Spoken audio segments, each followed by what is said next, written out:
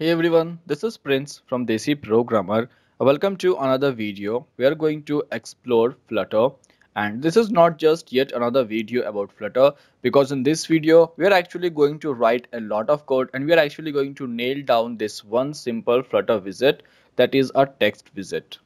So without any further ado, any further talking, let me just start this video. Let me tell you what actually this text widget is.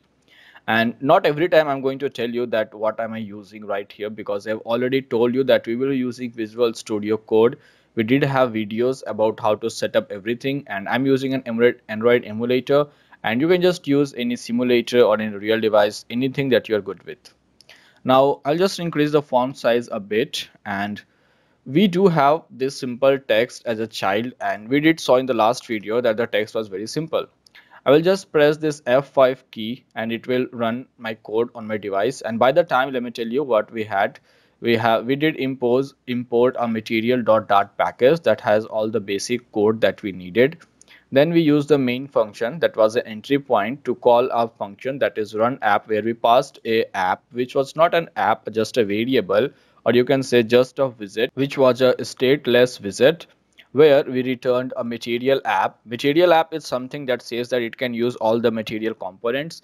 And then the material app has a title, a theme, a home. In the home we had a scaffold. A scaffold was a basic folding for our phone's screen, where we had an app bar. The app bar had a title.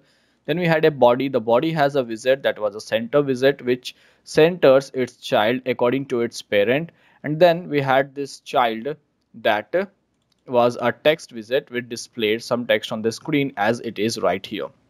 Now Flutter is all about widgets. Everything that you see in Flutter is a widget, and most of the widgets have to do something or the other with each other. What I mean is that I can't just pick one single widget which has nothing to do with any other widget. I can just explain you. So I thought of choosing something which is a very basic and the most frequently used, and something that you can easily relate to. That's why I chose to start with this text widget, something which is very basic. Every time you will have to use it in your app, and also all the properties are something that you can easily relate to, even if you're not, even if you're not much into the field of programming. Now we did see the simple text as we have on this screen, which said, hi, I'm from Desi Programmer. And here we are going to pass other parameters of this text widget that actually define how the text widget is going to look. No work is defined in the text widget as of now. Obviously we can have a few, very few and basic work on the text widget, but that's something that will actually just make this widget a stateless widget, which we have not yet discussed, so I will not bother about that. I'm going to just make sure that I will tell you about all the basic stylings that we can provide to this text widget. And for that, we have this parameter that is style. Now, most of the parameters of any widget can just accept a single value, or they can accept another widget. Now what I mean is that in the text widget, this style parameter will accept another widget which is a text style. Yeah, text style 2 is a widget in Flutter that will have its own parameters, while there are other parameters of any widget that can accept just any value. For example, text align is a parameter of the text widget that won't ask for another widget. It will just ask for a value, whether it should be at the end, at the center, or any kind or anything as such. But we will have to discuss about the style widget, because it got a lot of property like color, font size, background, font style, font weight, and so on. So let's learn everything in this style widget from top to bottom. That is one by one, from very basics to what we need in rare conditions. Now, first of all, this text is too small to be looked by anyone without watching in the HD quality. And even if you're watching at the highest quality available, I don't think that you can easily look at this text. So what I'm going to do at first is I'm going to pass this parameter that is font size. And here is this simple spark that I want you to know. See, every widget in Flutter will have a lot of properties, and remembering all of them is not something that we can do. And most importantly, remembering all of them is not something that we need to do. What we need to do is to understand what they are and how we use them. Now I have this font size property that I knew that I can apply. I just typed, as you can see. Let me show you how it actually works. I knew that there is something like font style, but I don't know whether it's capital font style or it's a small font style, or whether it's capital F capital S or it's small s, and I mean I don't know any of that. And that's why when we do development, it's not simple programming where you have to, like where you have to remember whether input starts with a capital I or a small I. So here what I did was that I had my editor, I did type font, it gave me all the options: font family, font size, font style, and so on. I want to work with font size, I hit enter. Now we gave multiple options. Now these options may not always be working, so what you have to do is to hover over this font size, and it says that hey, it will accept a double value that will tell us the text scale factor. So we can pass any double value. Let's say I'm saying that 40.0 is the double value, which is now say the text size of the text that we passed, and see it's pretty huge, right? Next we had other properties too, like we have the font style, which says whether it should be italic or normal, but here when you hover over it says that hey, you have to call this another widget font style. So what I say, font style, and this font style will give me further options like italic or normal, or whether we want to pass a list of values.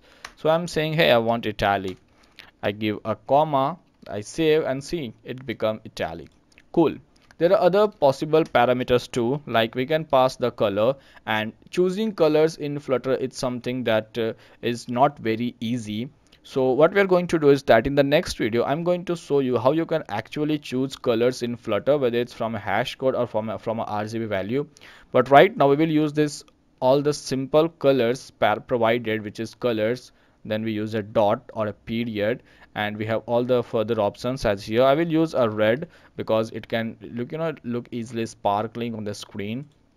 Then this important parameter that we have is font weight, and this font weight too, it accepts another text with another widget, that is font weight. So I will pass font weight, and this font weight will give me further options, like whether I should simply say that hey, it's a common bold, or whether I give provide a weight like weight which ranges from W100 to W800. I'm just saying that hey, I want to give a common parameter that's bold, and see it looks bold, it's italic, and the font size is huge. Now there are other parameters too that we can pass, like background, which is a very simple one. We have background color, not just background, and background color can accept from colors any color, and I'm saying black.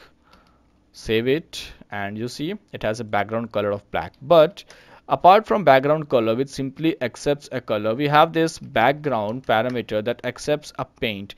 A paint is something that says that I don't just want to apply the color, I even want to make sure that the color is applied in a pattern or in a way that you want. So here we use this paint, and then we use this double dots, and it says that the color that we want. So I'm giving it a color of black, and then we have this style, and this style is a lot. So I'm saying what kind of styling, what kind of style that you want to give. Now fill will just do the normal filling, but we have this stroke which just strokes it from the borders. So this was a background parameter which was not like the simple ones. Here you have this paint, then you have this double dots kind of things, but that's pretty easy, and this is not something that we always use. Usually a background color will do the job, but if you want to make sure that your text has some outline border, or whether it had some foreground color and so on, then we may have to use this background, which we will be dealing with further. We will be dealing further when we have to use it. Now again, there are many other parameters of the text style, and this video is not like a basic video. I will be telling you about 90% of everything that you have to understand about text widgets. One other such parameter is just letter spacing, which accepts a double value, and it defines how should the letters be spaced, which you can see. Now it's 20, and the same we have word spacing, which defines how the words should be spaced. Pretty simple ones, and I know that you all can easily understand what do they mean. Now this another important one. Actually there are two important parts left in this style parameter. One is this decoration, which gives us some text decoration, and this text decoration is they will have a list of values. One of them most frequently used is this text decoration dot underline, where we just underline the text. But this decoration comes with further more parameters, like we can say decoration color, which will be a color, so colors dot black. And when I save this, you see that the underlining color is black. And I can even give some decoration style, which will be a text decoration style dot dash dot dotted line and so on. Line is the default one. Dashed, you can see how the underline is dashed right now. So this decoration is also an important, yet another important parameter, not much used, but sometime you may have to drill down. And here you see you have three different options. Another one is there, which is not much necessary to know as of now. And last but not the least is the one that we usually use, font family. Now here let me tell you one thing just on a side note, that when you create an app or when an app goes into development, usually people use their own custom fonts, whether something that they have bought or they got from a free website. And that ain't easy, because for that you will have to add that font file in the assets and then access it. Since I'm not doing that in this video, because this video is like, just this is like almost the first video where we are even writing some Flutter code, so doing that won't be worth it in this video at least. So what I'm doing is that I'm passing it a parameter font family, and this font family is something that we usually have on our phone, like Times New Roman. I will save this and look at this difference. Now this is a Times New Roman font family. So that was pretty much it. I will just leave it like this, so that when I apply other parameters you can accept. Now remember, these were the parameters of a parameter of the text widget that was style, which called this text style widget, which had its own parameter. Now there are other parameters of this text widget directly, which define some functionalities of the text widget.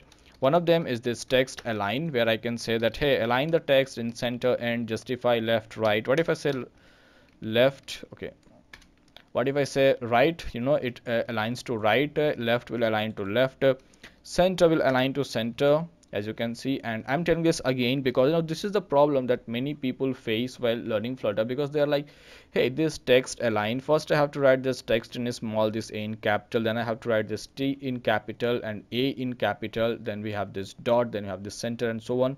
So I will say that don't just worry, because you don't have to by heart this all.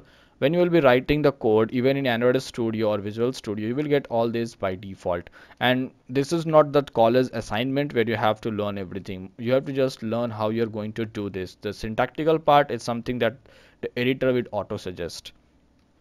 Well, other options are like the text direction, how the text should have a direction, which looks pretty much like the text alignment, but is not the same as it. If I say that the text direction right to left, as you can see, we have text direction RTL, then you see this is how my text will look like this. In the same way, we may have left to right and so on.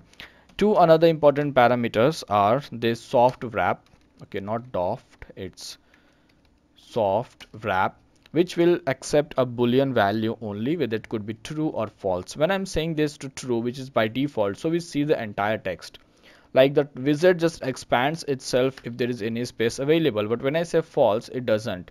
Now you see rest of the text doesn't appear to us, like it's not in a wrap, it just goes out of the screen. Now the soft wrap is not much powerful, that because when we soft wrap a text, we cannot actually see whether some further text exists or not. Like in this case, you can see that this G is not half cut, 90% of the G is available, 10% of G is not available, and anybody can see that, hey, some of the text is not available on this screen or not visible on the screen. But not every time we are going to have text something as that. Like what if the text size, the font size was a bit higher and everything about Desi was gone? Well, in that case, nobody will even understand that there is some text which is not visible on the screen. And for that situations, we have this overflow, which is a text overflow, and it will accept multiple parameters. Most used is this ellipsis, which puts three dots so that anybody can understand that some text is not visible on the screen. Other ones are this fade, that fades some text. Right now we can't see that because the text is too less, but the ellipsis is mostly used, I can tell you. It gives three dots, which is even a basic way of saying that, hey, this thing is yet continued but not visible. So these were most of the options in our text widget. Another one that I just mixed is this max lines, which say how many lines we want. And when I keep this max lines to 1, then this text overflow can even say fade or even show fade. How? Let me show you. This max line says that only one line should be displayed, and the overflow says that fade it to tell people that some text is not visible. So that was pretty much it about text widget in this video. And remember, we are talking about Flutter, a very new, I won't say that it's very new, but because it's stable, but still Flutter is not something that you can relate to with Android development. If you were in Android development earlier, I mean, you can relate, but not the UI part, because here you have to enter your UI. And you know that, making the UI using the code is has its own pros and cons. Pros are that people who like coding will just love it, like people like me who don't like to do things on drag and drop. Obviously we did have that XML editor in Android, but that's okay. And one another cons is that if you have to do something, you will have to, most of the times it's like hit and try if you are not having a predefined design of your own. But anyway, we'll be talking about that later on. But right now I did explain this text widget in detail because whenever you want to enter some text on your app, you will have to use this text widget, like most of the times. One of the exception was this title that I did tell right here, but most of the time, like this title of the app bar 2 uses a text widget, and since it uses a text widget, all the parameters of the text widget, or you can say that all the styling of the text widget, can be applied to this text widget at the app bar 2. Don't trust me? If I say something like style, and this will be a new text style, and here I'm telling my text widgets style to change the default styling that we have. Like if I just save this, if we go here, you see that this app is white in color and is pretty small. So I'm saying that, hey, first of all, I want to change the color to black. So I have colors dot black, and then I'm saying that change the font size to like 24.0. Save this and see. Okay, I did say 2.0, it's not 2.0, 24.0. Save this and you can see the difference. So this is how it works in Flutter. We nest widgets in each other, and there are very few widgets that you have to learn, and most of the time you will just be nesting them. So learning these very basic widgets is very necessary, like the text widget. Obviously, now that you know all of these, like decoration, font, styling, color, and overflow and all, so you can actually nail down with the text widget whenever you have to use it. So that's pretty much it in this video. And if you want to do something, I will say that make sure that you enter some text in this screen, some huge one which says I am learning Flutter from Desi programmer, which is blue in color. Make this app bar to blue, make the text blue.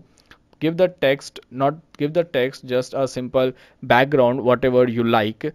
And if you it should have a property that if your font size is small, you should just set this overflow to fade by default, so that if somebody has a small font size, it should fade.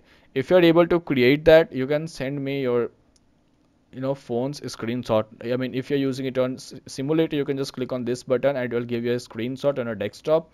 If you're using a real device, you can take a screenshot and send me that on Instagram. I'll make sure that I check that out. But don't worry, as we move on, we will be doing a lot more in Flutter. Right now this is almost a lot, like this is not less. If it's just 5 videos I think till now, and we are able to do this much with text in Android app, which is no less. So trust me, we're going to nail down Flutter very soon. And if you're just loving this series, that make sure that you let me know. And you know how you can let me know if you are loving something that I have on this channel. Like, I don't need to explain you. So I'll catch you up in the next video talking more about Flutter and its widget. Till then, keep loving, keep coding, keep sharing. Peace.